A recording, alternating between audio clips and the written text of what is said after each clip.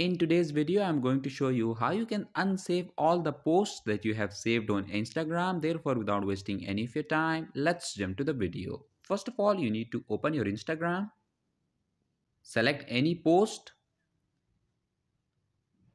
and then click on the save icon. Now click on saved. Here you will see all the Instagram posts that you have saved.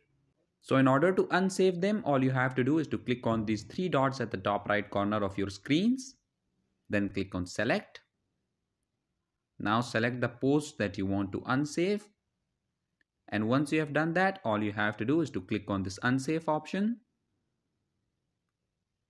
And that's it. In this way, you can unsave all the posts that you have saved on Instagram. So that was it for this video, and I'll see you guys in the next one. Peace out.